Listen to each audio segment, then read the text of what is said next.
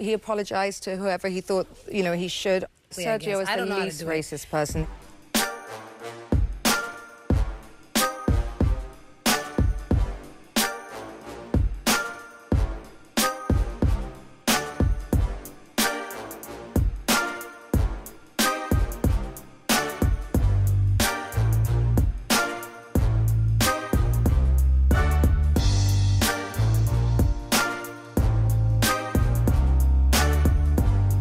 I'm indifferent. Here's the deal. That word is unacceptable. Sergio then explained to me he's never even heard that word before.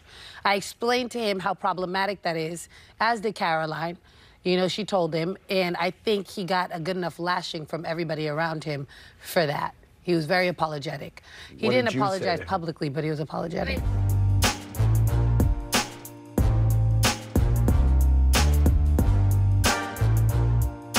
Somebody used his Twitter to promote an R&B nightclub because he was famous back then. He said someone else wrote it to promote it.